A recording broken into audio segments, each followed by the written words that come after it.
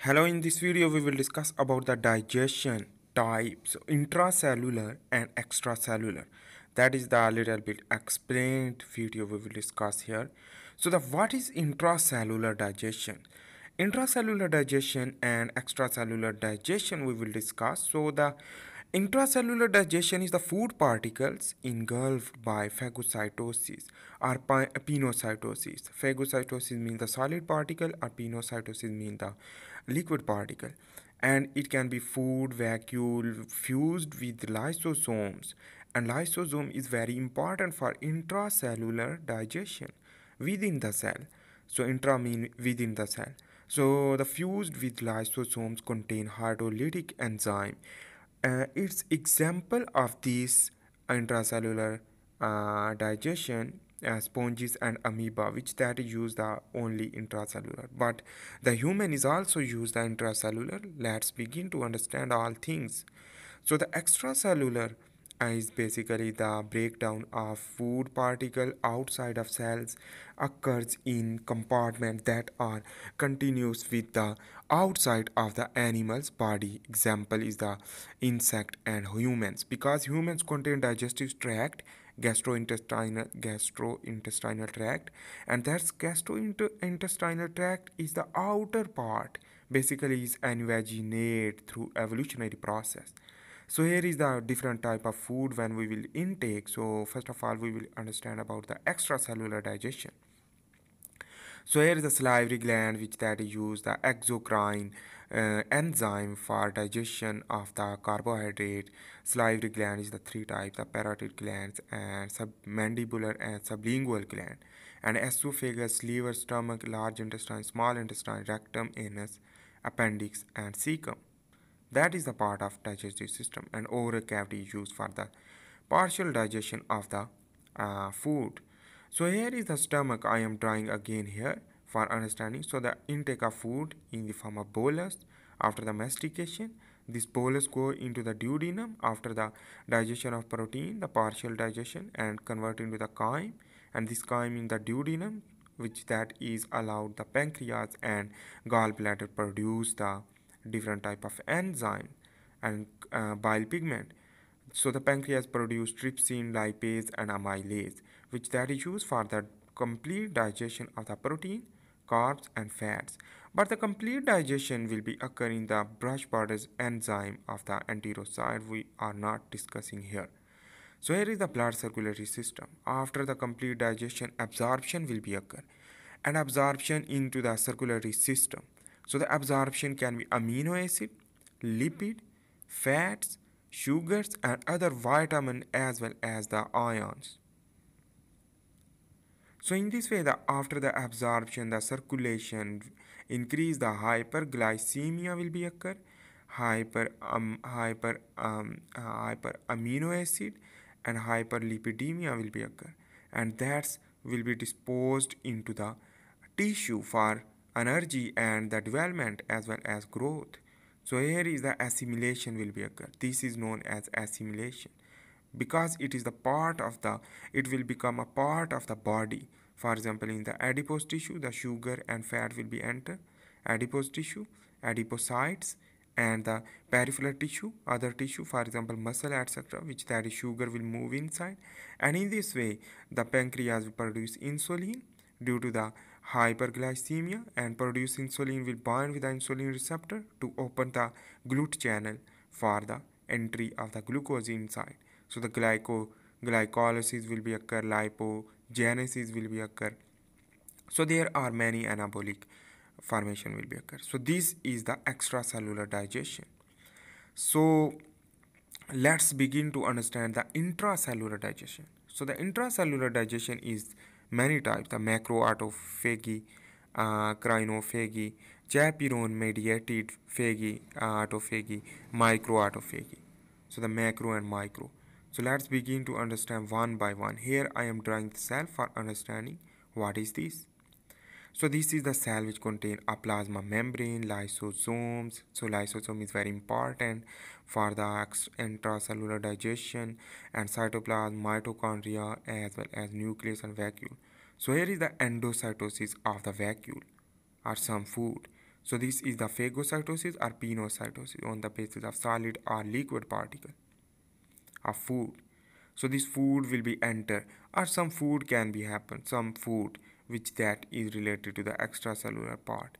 For example, in the human body during the kidney transplantation, so the carbohydrate stitching will be digested. So that is the major example for that. So that stitching is a stitching thread is made up of carbohydrate, will digest through this mechanism through lysosome. So the lysosomal interaction with the endocytosis of the food particle. So here I am drawing the lysosome for understanding better, and we will discuss about the different type of the intracellular digestion. So this is known as intracellular digestion because it is doing inside of the cell, because the lysosome is the organelle. So here the macroautophagy first we will discuss, which that is the different type. Macropexophagy, mitophagy, agriphagy, and reticulophagy. So the here is the macromitophagy is used for the mitochondria, damaged mitochondria engulfing and recycling, and agriphagy is used for the aggregation of different molecules, and reticulophagy is the reticular type of the endoplasmic reticulum recycling. So here is the macroautophagy general view we will discuss. So the here is the phagophore formation, and after the endocytosis of the food particles, so the phagophore will be formed, and this phagophore will be converted into autophagosome. This is the some in body, skeletal body. So this will endocytosed into the and engulfed by the lysosome and go inside. And after the enzymatic digestion, hydrolytic enzyme are present, which that is hydrolyze the food and convert into the smaller pieces, and these pieces will be moved out. Why? Because it is used for the recycling, and the simple molecule from the catabolism is known as the part of the metabolism is known as catabolism. And this recycling, this molecule, this micromolecule can be recycled into the cytoplasm. So while on the other hand, here is the another is the chaperone mediated autophagy. This is the very special autophagy. In this way, here is the after the HSC17 cochaperone, which that is used for it, and this cochaperone here is the red color, and here the LAMP2A, which that is bind. Here is the domain, and is the first is the recognition of substrate via a HSC70 cochaperone, and after the recognition it will be bind together with a substrate and a cochaperone, and this cochaperone will be bind, and after the binding with the and this is the more domains of the LYC HSP19 will be occur, and in this way the LAMP2A formation is the complex formation. After this is the basically is the unfolding of the substrate, and this unfolding of the substrate will lead to inside movement, engulf, influx of the food. So the GAFP is the basically is the combination of three domains, and you can see the four translocation will be occur of the substrate after the unfolding. So unfolding will translocate inside. So the LYSHSP17, which that is used for the inside is the using for the enzymatic hydrolytic enzyme used for the cutting.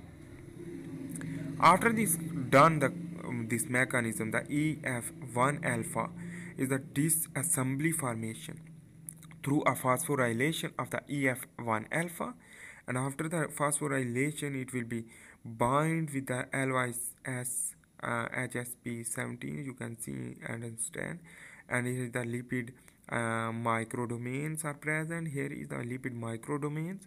So this all is the lipid microdomains, and the phosphate group is add, and in this way the CATHA is used for the cutting and degradation. So after this degradation will be occur, and this degradation basically will remove these things and complete the mission for the engulf of the food particle in the form of substrate. So you can see this is the enzymatic activity. Let's begin to understand other things is the microautophagy. Micro means the little and micro is the microscopic, and this micromolecule is basically the very little, and this is basically is not complex but simple, but it is not far complex as compared to the others. So it will be moved and engulfed, and the enzymatic activity will hydrolyze this substrate. So here is the chronophagy. This chronophagy is the secretory granules which that is secreted from the Golgi bodies and rough endoplasmic reticulum. After the secretion, it will be moved inside.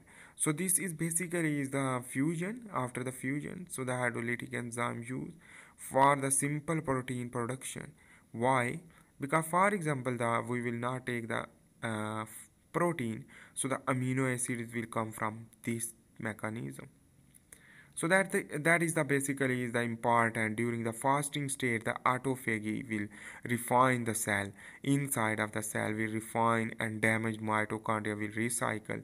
So that is very important, and cancer cell will be prevention by the autophagy. So this is the intracellular digestion. So the significance of this is the autophagy is important catabolic process that delivers the cytoplasmic material to the lysosome for degradation for cell survival by elimination of damaged organelles and proteins aggregates, as well as by facilitating the bioenergetic homeostasis. So that is very important, a homeostatic condition for the survival of the cell. So thanks for watching. This was the digestive system mechanism.